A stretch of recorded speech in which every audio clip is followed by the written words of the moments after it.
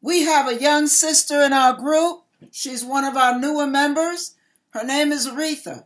She's crying out to the public from her heart. She's seen some ignorance that she can't deal with, some foolishness, straight out stupidity. And she's going to share this with you. I want to tell you the anointing is on her. And I pray that you take heed, please. Facebook friends and family. My name is Aretha Maston, and I come to y'all because I have a dilemma. I watched the stuff that was going on downtown, and it was the most ignorant thing I have seen in quite some time. Now, what I don't understand is, why did y'all go down there, tear up the Justice Center, tear up people's businesses that had nothing to do with what y'all supposed to be down there protesting for? Second of all, how do you think you're going to make a change repaying evil with evil? Now your hands is dirty before God, because instead of letting vengeance be God's, you put vengeance in your own hand. If you want to see a difference in this city, in this state, and in this country, you need to get on your knees. You cannot fight like this. You have to learn to fight in prayer with your hands together, praying to God in heaven, asking for a change. God moves when he sees faith, not foolishness. Now, as old as some of you people are that was down there, sad to say, you are a bad influence on our younger generation, because you're teaching them how to be foolish.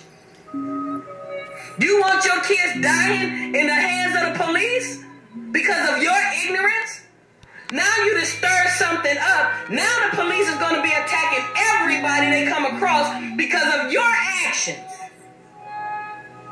You want to see a change, like I said, get on your knees and pray.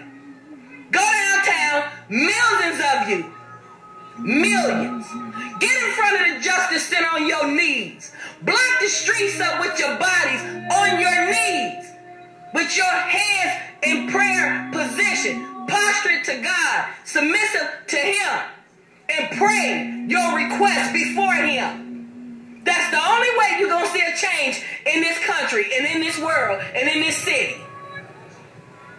Violence with violence will never do.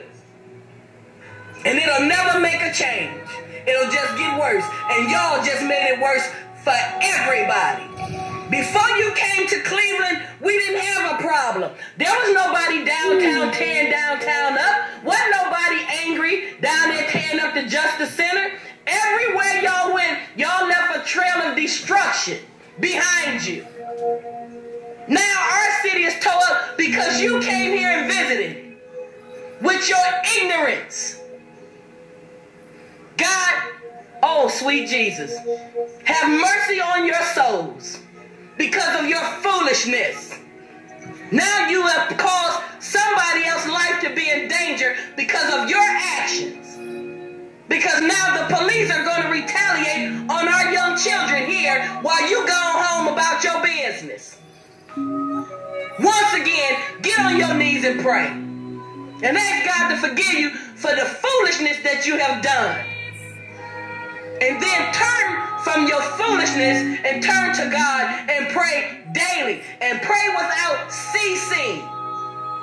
Pick up a Bible. Put it in your hand. Open it up and read it. They always say if you want to hide something from the black people, put it in the book. You want to prove them wrong? Pick up a book. And let that book be the Bible. And don't just pick it up, read it, learn it, understand it, have it in your hearts. In Jesus' name, amen.